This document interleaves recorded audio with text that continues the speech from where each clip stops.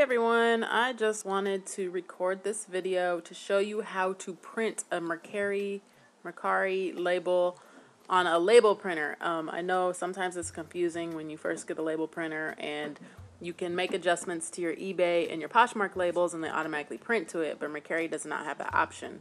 Or Mercari. I'm sorry, I do not know how to say it and I always say it wrong, even though I've been selling on there for like 3-4 years. So I'm going to show you real quick how to do it.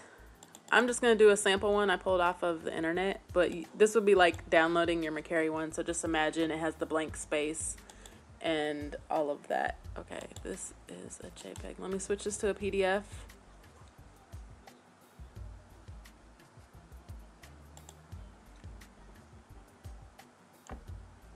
Okay, so imagine this is your label that you got, and you have all that white space. It might be flipped the other way. You have that white space down here if it's the FedEx label or the UPS label, or it's just, you know, any sort of label. They always give you the blank space and it's formatted for 8.5 by 11.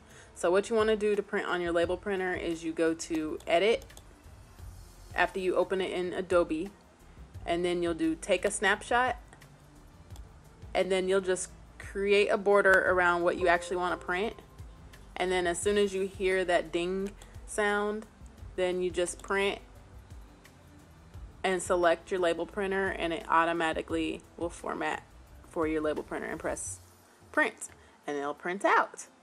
So yeah, quick and easy. And I know it's like daunting at first and you're like, oh my gosh, that's so easy. It's really not that difficult. So definitely check it out and try it out for yourself. Thanks for watching.